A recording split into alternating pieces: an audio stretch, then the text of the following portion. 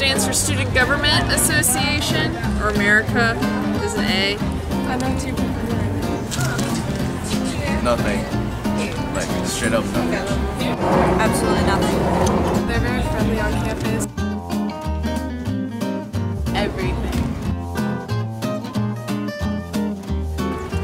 I can't even, what did you say they were again? Whatever they're supposed to do as a student body government. I'm not gonna lie, I actually have no clue what the SGA Yeah, I really is don't. about. I assume they represent the students. I don't see how they affect us whatsoever. No, not really. I don't know. I definitely feel like a positive impact. People are just happy, and like I don't know much about SGA.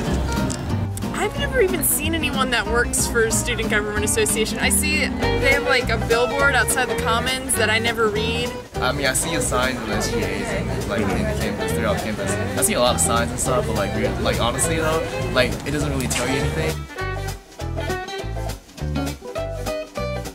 Tuition is class warfare. We have an unprecedented rise. Tuition costs and degrees are worth less than ever.